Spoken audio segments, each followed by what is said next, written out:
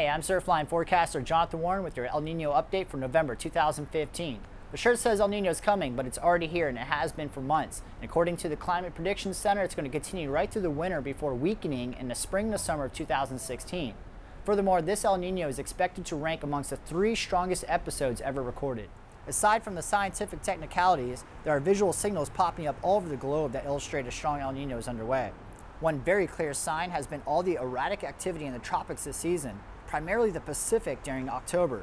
There was Hurricane Patricia off of mainland Mexico, the strongest tropical cyclone ever recorded in the Western Hemisphere. Meanwhile, further out to sea was the odd behavior of Ojo and Olaf, 2 systems that actually curved back towards California, eventually becoming extratropical in the Gulf of Alaska. The western half of the Pacific also had 2 cyclones turn extratropical in October, Typhoon Champy and Tropical Depression 26, which simultaneously merged with winter storms in the North Pacific to deliver a long run of large surf of the Hawaiian Islands.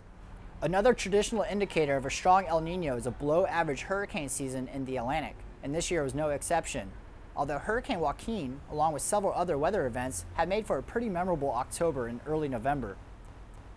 And more recently, we have seen the beginnings of yet another key indicator of a strong El Nino event: prominent storm activity developing over the Northeast Pacific, as opposed to the Northwest Pacific, which is what we have seen consistently over the past few weeks. Now, many of you are probably wondering, what can we expect in the coming months? Does this mean lots of rain and west swell for the West Coast? Is there any hope for the East Coast? If tradition holds, especially after December, we expect to see a more southerly storm track across the eastern half of the North Pacific. That in turn would lead to stronger and more westerly angled swells for the Golden State, as well as that much needed rain and snow.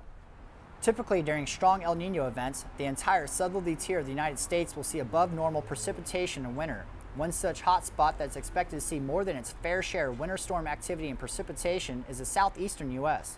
As a result, we're also anticipating a higher than normal share of wave activity in both the eastern Gulf and western Atlantic. Once again, a strong El Nino is already underway and being expected to persist through the winter months. I'm Surfline forecaster Jonathan Warren, and thanks for dropping in.